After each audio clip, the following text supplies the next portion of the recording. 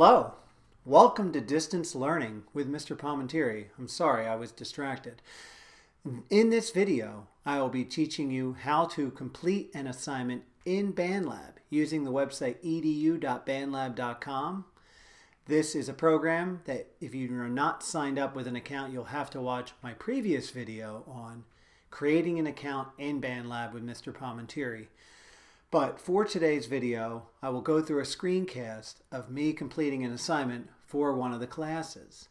Basically, how to find the assignment, start the assignment under teacher's assignment, and then go through the process. One recommendation I will make at this moment is while you are recording your project at home, please remember to hit the save button if you're going to do something else or you want to continue your recording at a different time. It will save the assignment, and then when you go back to it, you will be able to continue, pick up where you left off. You can also use this program if you just want to record yourself and listen back to how you sound. You can just open up a new project under Mix Editor, and I will probably go through that in the screencast video too. So I hope you enjoy completing your first assignment in BandLab, and if you've already completed an assignment but just need a refresher, please feel free to use this video too. Enjoy! You will begin at Google.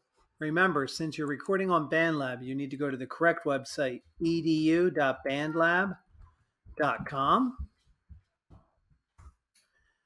When you get to this site, be sure you go over to Login. If you have not created a BandLab account, be sure to watch my previous video, Creating a BandLab Account. Okay? Since your account has already started, please click Login. And then when this screen pops up, please remember to continue with Google because that's the way I had you set your account up. I will choose the account I'm using for today. Once it shows up, and most likely, remember to hit continue here. Most likely when you get in here, only in one class. If you're in choir, you're in two classes. For me, I'm only enrolled in 19-20 sixth grade band, so I will go in there. Sixth grade had one assignment piece. Seventh grade had a different assignment piece. Sixth graders were asked to play the end of Prelude and Dance. Percussionists were asked to play the end of Ancient Voices. And inside here, you'll see all the description of the assignment, and you will just click Start Assignment. And remember, once you click Start Assignment, you want to click Teacher's Assignment. So that's what you're doing. You're doing a teacher's assignment. And then this may take a little while for the prepare the audio. Okay?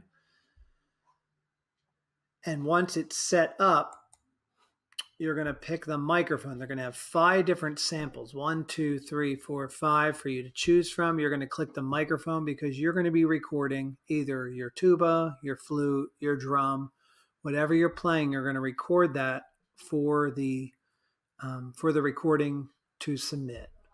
Okay, so we're going to choose the voice. And as you can see, this is the record button. For those of you who have not used this program. The other thing, if you look over here in the assignment brief, you'll see woodwind brass students, please play the following measures. Metronome marking 120 or higher. You'll see a 120 over here, which is good.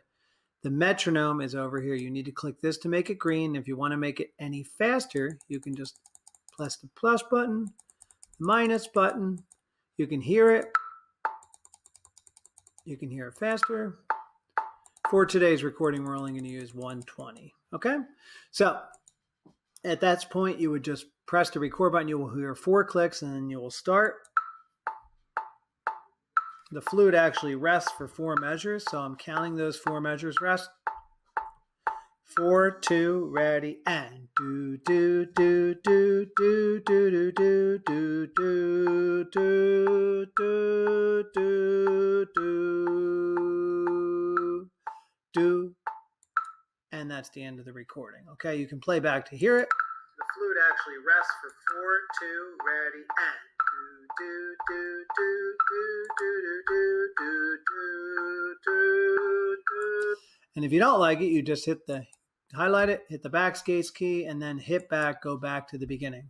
Now, I am going to record this using a little piano track today since I don't have an instrument with me right now, so you can hear this, okay? So we are going to record again. I will count the rest in.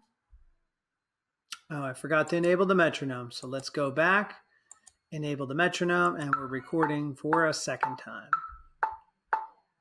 2, 3, 4, 2, ready, and.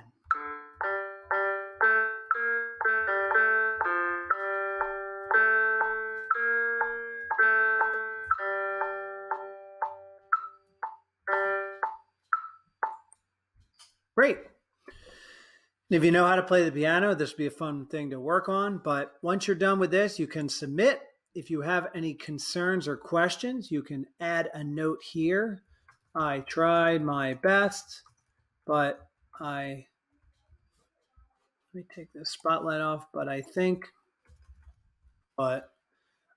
don't know if I played the correct dynamics.